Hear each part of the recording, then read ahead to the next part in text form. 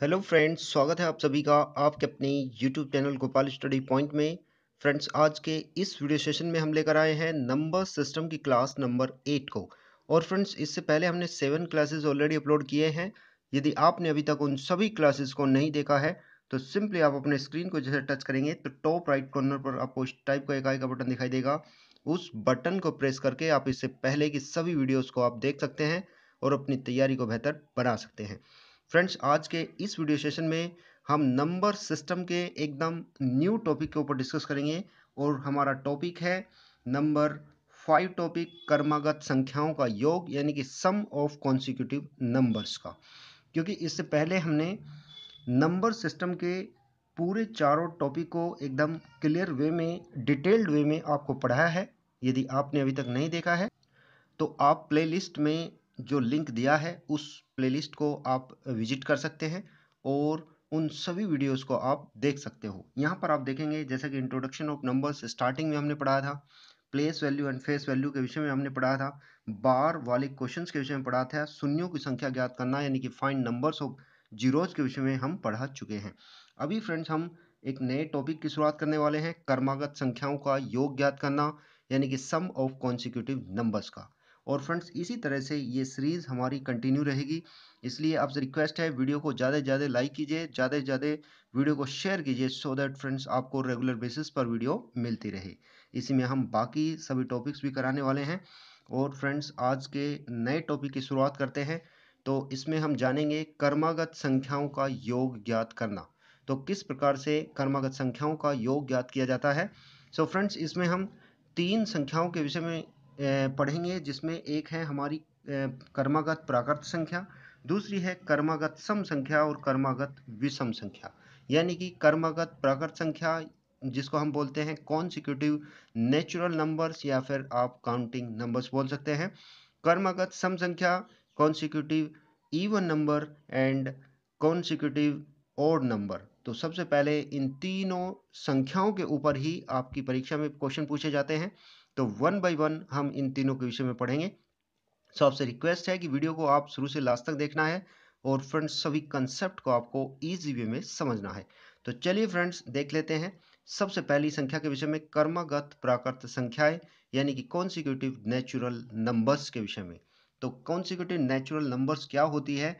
तो फ्रेंड्स, जो हमारी कॉन्सिक्यूटिव नंबर्स का मतलब होता है एक तरह से लगातार यानी कि एक सीरीज को फॉलो करने वाली जो संख्या होती है, जिसमें आप सपोज मैं एग्जांपल लेता हूं काउंटिंग नंबर्स का। तो यहाँ पर आप देखेंगे 1 2 3 4 5 7 अप टू n तक ये सीरीज है। तो यहाँ पर आप देखेंगे एक के बाद दो, दो के बाद तीन, तीन के बाद चार और चार के बाद पाँच, यानी कि एक कंटिन्यू एक सीक्वेंस को फॉलो किया हुआ है, एक के बाद एक दूसरी संख्या आ रही है। तो ऐसी आने वाली कंटिन्यू या फिर लगातार संख्या जो होती है उनको हम बोलते हैं कॉन्सिक्यूटिव नंबर्स।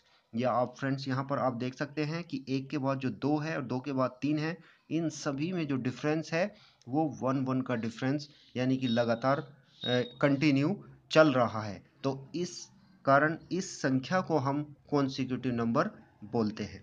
तो फ्रेंड्स, इसमें हम सबसे पहले क्रमागत प्राकृत संख्या के ऊपर किस प्रकार से क्वेश्चन पूछे जाते हैं उन सभी क्वेश्चनों को हम देखेंगे। तो सपोज कोई एक नंबर है 1 2 3 4 5 6 7 अप टू द n। तो इसमें हमें ज्ञात करना है कि प्राकृत n यानी कि प्रथम n प्राकृत संख्याओं का यदि हमें योग ज्ञात करना है तो उसके लिए हमारी जो शॉर्ट ट्रिक है वो है friends n upon 2 in bracket n plus 1। यानी कि जो संख्याएं हैं, जितनी संख्याओं की संख्या है उनको हम 2 से डिवाइड करेंगे और उसमें एक जोड़ के उसकी कैलकुलेशन करेंगे। यानी कि हमारा क्या फॉर्मूला हुआ, n/2 n प्लस 1। तो चलिए फ्रेंड्स, इसके ऊपर एक क्वेश्चन देख लेते हैं सो दैट आपको कंसेप्ट एकदम क्लियर हो जाएगा। सो फ्रेंड्स, यहाँ पर क्वेश्चन पूछा जाता है इस प्रकार का कि प्रथम 10 प्राकृत संख्याओं का योग बताइए। प्रथम 10 प्रकृत संख्याओं का योग बताइए, यानी कि इस प्रकार से एक वर्ड दिया होगा आपको प्रथम। तो प्रथम का मतलब है स्टार्टिंग से, मतलब 1 से, स्टार्टिंग फ्रॉम 1, यानी कि एक से शुरू होने वाली 10 प्रकृत संख्याओं का हमें योग बताना है। तो इसमें आप देखेंगे यहाँ पर तो 1 हुआ, 2 हुआ, 3 हुआ, 4 हुआ, 5 6 7 8 9 और 10। तो ये यहाँ तक का हमें क्या बताना है, इन सभी प्रकार संख्याओं का क्या बताना है, योग बताना है। तो इसके लिए मैंने आपको बताया है कि n की वैल्यू क्या होगी, यहाँ पर n की वैल्यू हो जाएगी यहाँ पर हमारी 10, और हमारा जो फॉर्मूला है, हमारा फॉर्मूला क्या है, Sn is equal to n by two n plus 1 का। तो यहाँ पर n की वैल्यू 10 रखेंगे, तो ये होगा हमारा 10/2 और 10 प्लस 1, 10/2 10 प्लस 1। तो यहाँ से काटेंगे तो 5 टाइम्स कटेगा, और यहाँ पर होगा 11, 11 इंटू 5 इजकल टू क्या होगा, 55। क्या होगा फ्रेंड्स, 55। तो इसका क्या हुआ, हमारा जो सम आया वो आया हमारा 55। तो मैं उम्मीद करता हूँ एकदम सिंपल वे में हमने इसको स्टार्ट किया है, और विद एकदम शॉर्ट ट्रिक यानी कि एक छोटे से फॉर्मूले का यूज करके हम अपने क्वेश्चन का आंसर इजी वे में निकाल सकते हैं। अभी हम नेक्स्ट क्वेश्चन की ओर बढ़ेंगे फ्रेंड्स। यदि आपसे पूछ लिया जाए कि प्रथम 20 क्रमागत संख्याओं का योग बताइए, यानी कि फर्स्ट 20 कॉन्सिक्यूटिव नंबर्स का हमें क्या बताना है, सम बताना है। तो उसके लिए क्या करेंगे, सिंपल वे में हमने आपको बताया है n की वैल्यू क्या होगी, यहाँ पर 20 होगी, और हमारा जो फॉर्मूला है वो क्या है, Sn is equal to n by two n plus 1। क्या है friends, n by two n plus 1। तो n की जगह 20 रखेंगे, तो 20/2 और 20 प्लस 1 कितना होगा, 21। यहाँ से कटेगा 10 टाइम्स, और 10 इंटू 21 कितना होगा, 210। क्या होगा फ्रेंड्स, 210। अब यहाँ पर देखेंगे 210, जो कि आपका ऑप्शन नंबर बी इस क्वेश्चन का बिल्कुल सही आंसर होगा। अभी फ्रेंड्स नेक्स्ट क्वेश्चन की ओर बढ़ेंगे, और यहाँ पर वीडियो को पॉज करके क्वेश्चन का आंसर भी आप देख सकते हैं। नेक्स्ट क्वेश्चन है हमारा, प्रथम 25 क्रमागत संख्याओं का योग ज्ञात कीजिए। सो फ्रेंड्स आप वीडियो को पॉज करेंगे, और इस क्वेश्चन को आप स्वयं से अटेम्प्ट करके इसका जो आंसर है आप कमेंट बॉक्स में लिखेंगे। मैं उम्मीद करूंगा कि एकदम यदि आपको कंसेप्ट क्लियर हो गया होगा, तो आप इसका जो आंसर है आप कमेंट बॉक्स में जरूर लिखेंगे। नेक्स्ट क्वेश्चन की ओर बढ़ेंगे फ्रेंड। नेक्स्ट क्वेश्चन हमारा, एक से लेकर यानी कि 1 से 50 तक सभी संख्याओं का हमें क्या बताना है, योग बताना है। तो सभी संख्याओं का योग बताना है। सो फ्रेंड्स इसमें सभी संख्याओं का योग का मतलब ये है कि जो हमारी काउंटिंग नंबर्स है 1 से लेकर 50 तक की, उन सभी का हमें क्या बताना है, योग बताना है। तो इसके लिए हम कैसे लिखते हैं संख्याओं को, 1 2 3 4 4 5 6, इस तरह से अप टू कहाँ तक है हमारा, अप टू हमारा क्या है, 50 तक है। कहाँ तक है फ्रेंड्स, हमारा है 50 तक। तो यहाँ पर जो n की वैल्यू होगी वो होगी हमारी 50, और 50 हुआ तो हमारा जो फॉर्मूला है वो क्या होगा, Sn इजकल टू 50/2, और 50 प्लस 1 कितना होगा, 51। तो इस तरह से यहाँ पर आएगा 25, और 25 इंटू 51 करेंगे तो हमारा आएगा 1275। कितना आएगा फ्रेंड्स, 1275, जो कि आपका ऑप्शन नंबर जो बी है इस क्वेश्चन का बिल्कुल सही आंसर होगा। अभी हम फ्रेंड्स नेक्स्ट क्वेश्चन की ओर अप्रोच करेंगे, और नेक्स्ट क्वेश्चन है हमारा, यहाँ पर आप देखेंगे सपोज इस तरह से भी क्वेश्चन कभी कभी दे दिया जाता है कि 1 2 3 4 5 6 अप टू 100 तक का हमें योग बताना है। तो इसके लिए भी हम सेम फॉर्मूले का यूज करेंगे। यहाँ पर जो n की जो वैल्यू होगी वो कितनी होगी फ्रेंड्स, यहाँ पर n की वैल्यू हो जाएगी 100। तो 100 यहाँ पर रखेंगे तो 100/2 होगा, और 100 प्लस 1 कितना होगा, 101। तो इस तरह से यहाँ पर आएगा 50, और 50 की मल्टीप्लाई 101 में करेंगे तो हमारा कितना आएगा, 5050। तो इस तरह से इसका आंसर हो गया 5050। ये नेक्स्ट क्वेश्चन की ओर अप्रोच करेंगे, और नेक्स्ट क्वेश्चन हमारा जो होगा फ्रेंड्स वो होगा आपका कर्मागत सम संख्याओं का योग ज्ञात करना, यानी कि सम of consecutive even numbers. So friends अब की बार जो हमने अभी तक हमने पढ़ा था वो एक तरह से नेचुरल नंबर्स के विषय में पढ़ा था, यानी कि कर्मागत नेचुरल नंबर्स जो होती है उनके विषय में हमने पढ़ा था, प्राकृत संख्याओं के विषय में हमने पढ़ा था। अभी हम पढ़ेंगे कर्मागत सम संख्याओं के विषय में, यानी कि सम ऑफ कॉन्सिक्यूटिव इवन नंबर्स के विषय में। सो फ्रेंड्स इसमें आप देखेंगे कि जो हमारी कॉन्सिक्यूटिव इवन नंबर्स होती है वो क्या होती है, जैसे कि आप देखेंगे 2 है, 4 है, उसके बाद में आपका 6 है, 8 है, 10 है, और 12 है, अप टू इसी तरह से n तक ये चली जाती है। सो फ्रेंड्स यहाँ पर आप देखेंगे कंसिक्यूटिव नंबर्स क्यों है, क्योंकि यहाँ पर आप देखेंगे यहाँ पर एक तरह से लगातार सीरीज चलती जा रही है विद कांस्टेंट डिफरेंस के साथ में। यहाँ पर कांस्टेंट डिफरेंस हमारा क्या है, 2 है। यहाँ पर कहीं पर भी आप देखेंगे तो कांस्टेंट डिफरेंस क्या है, इसका 2 है, और ये सीरीज बढ़ती हुई जाती है starting from the lowest term. So friends ये होती है कॉन्सिक्यूटिव की पहचान। सो फ्रेंड्स अभी इसको करने का तरीका क्या होगा, यानी कि इसके लिए हमारी शॉर्ट ट्रिक क्या रहेगी। इसके लिए हमारी शॉर्ट ट्रिक है, सिंपल फॉर्मूला है एस एन इजकल टू क्या होगा, N into N plus one का, S N is equal to N plus one, जहाँ एन होगी जो नंबर्स की संख्या होगी वो होगी, और सिंपली इसमें n into N plus one हमें करना है, वही इसका होगा आंसर। तो चलिए फ्रेंड्स इसके ऊपर एक क्वेश्चन देख लेते हैं। तो क्वेश्चन कैसे होगा, यहाँ पर आप देखेंगे कि प्रथम 10 क्रमागत संख्याओं का, प्रथम 10 क्रमागत सम संख्याओं का हमें क्या करना है, योग ज्ञात करना है।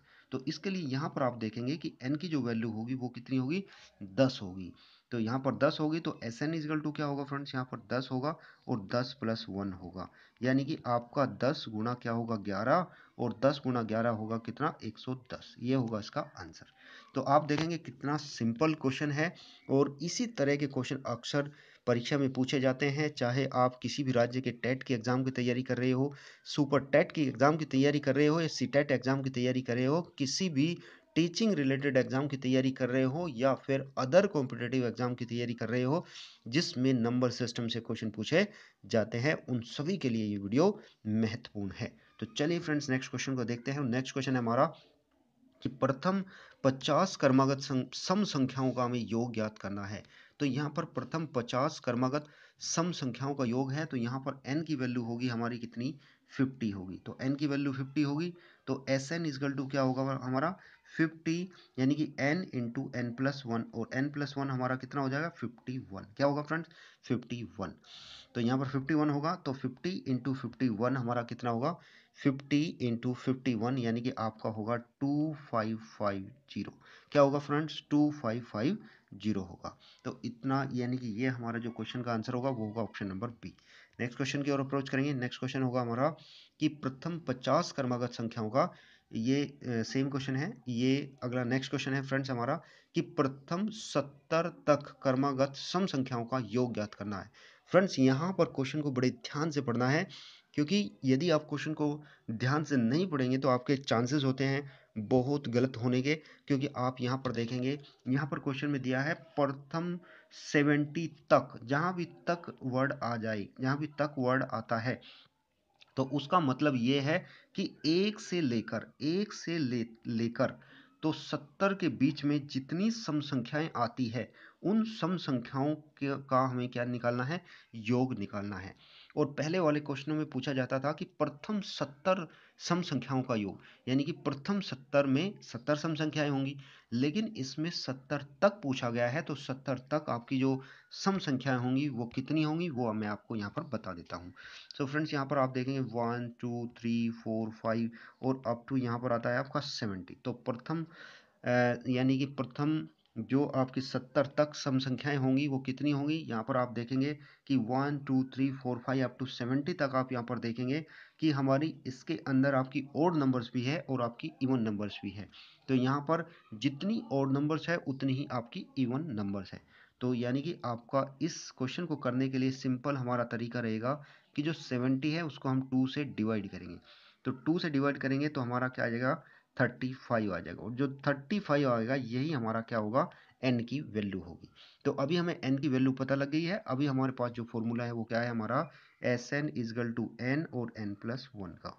तो यहाँ पर आप देखेंगे एस एन यानी कि n की वैल्यू अभी हमारे पास 35 है, और 35 प्लस हमारा 1 हो गया। तो इस तरह से 35 इंटू क्या होगा 36 हुआ, और 35 इंटू 36 आता है 1260। कितना आता है, 1260, और यही होगा इस क्वेश्चन का आंसर। आप यहाँ पर देखेंगे कि इस तरह से हमने क्वेश्चन को किया है। सिंपली जब भी तक आता है कि इतने तक बताइए, तो इतने तक का मतलब क्या होता है कि जो संख्या दी गई है उसका हम क्या करेंगे, सबसे पहले हाफ कर देंगे, और हाफ करने के बाद में जो हमारा नंबर आएगा वो होगा हमारा एन की वैल्यू। क्या होगा, एन की वैल्यू होगा। अभी नेक्स्ट क्वेश्चन की ओर बढ़ेंगे, और नेक्स्ट क्वेश्चन में क्या दिया है फ्रेंड्स, अभी हमारा नेक्स्ट कंसेप्ट होगा कि क्रमागत विषम संख्याओं का योग ज्ञात करना, यानी कि सम ऑफ कॉन्सिक्यूटिव ओड नंबर्स का। तो ये क्या होती है, आपको पता है कि फ्रेंड्स ये यानी कि 1 3 5 7 9 इस तरह से अप टू n तक यदि हम जाते हैं तो ये सभी संख्याएं क्या होती हैं, हमारी विषम संख्याएं यानी कि ओड नंबर्स होती है। तो ओड नंबर्स का हमें योग ज्ञात करना है, यानी कि सम ज्ञात करना है।